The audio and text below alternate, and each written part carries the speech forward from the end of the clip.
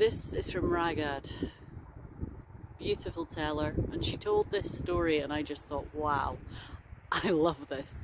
This is going to become one of my favourite stories to tell, I imagine. And this is the first time I have tried telling it, so I hope I do her justice. Crow was in the woods. Crow was quite satisfied being in the woods. Crow was a happy bird. Crow felt that he was possibly the happiest bird.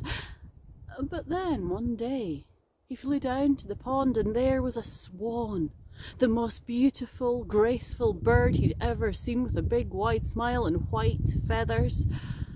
Ah, thought Crow, this must be the happiest bird in the world. Look how graceful the swan is.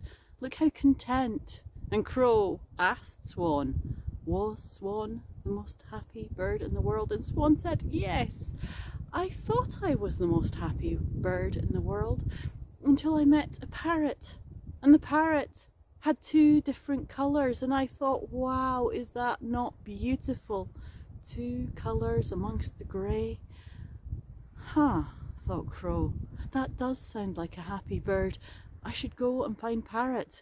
And so Crow flew to the edge of the zoo, and there was Parrot. And Crow said to Parrot, are you the happiest bird in the world?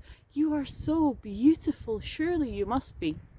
And Parrot said, oh, you should go and see Peacock. If you think I am beautiful, then the peacock is the most beautiful bird in the world. And so Crow flew over to where Peacock was entertaining the crowds with his train of beautiful feathers. And Crow said to Peacock, wow, Peacock, you are so beautiful, you are gorgeous, you must be the happiest bird in all the world.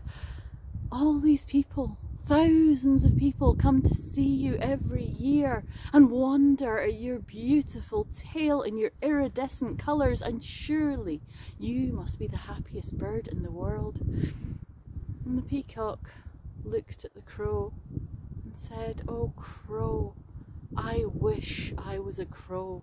I wish I was plain and free to explore the woods. I am stuck here in the zoo, in a cage for people to come and watch me. You have freedom, and surely that is the most beautiful thing of all. I hope you've enjoyed the story. I hope I've done it justice to Raghad and to the other children in Gaza, the young tellers who have so many stories to tell, and I hope that one day they'll be able to share their voices again.